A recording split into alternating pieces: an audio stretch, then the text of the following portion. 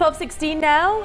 Quite a different sight right now than it was yesterday at this time. It was kind of like a snow-rain mix yesterday where you were, or depending where you were, and today it's nice and blue skies. Man, it was real icy this morning for the commute, and that's much improved. The sunshine, while it's gorgeous right now, going to start to fade behind some increasing clouds next couple of hours, Kate, but looking good for heading outside this morning and now this afternoon in North Scituate, where we're doing some melting.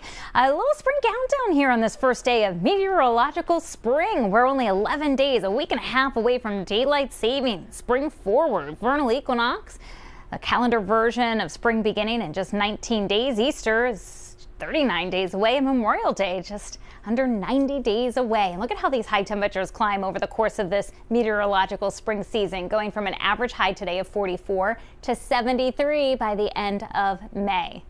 Looking at our temperatures this morning with those lows in the 20s to around 30 degrees. It was icy. We're back up to 40 now in Providence, 44 in New Bedford, and in the upper 30s still Glendale and Coventry.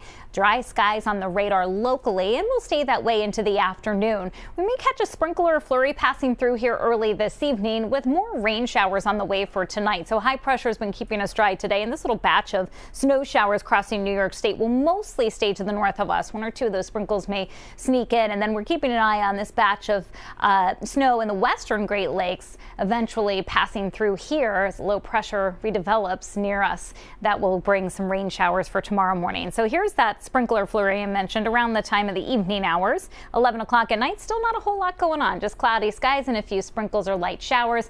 Rainfall tomorrow morning during the commute will not last all day.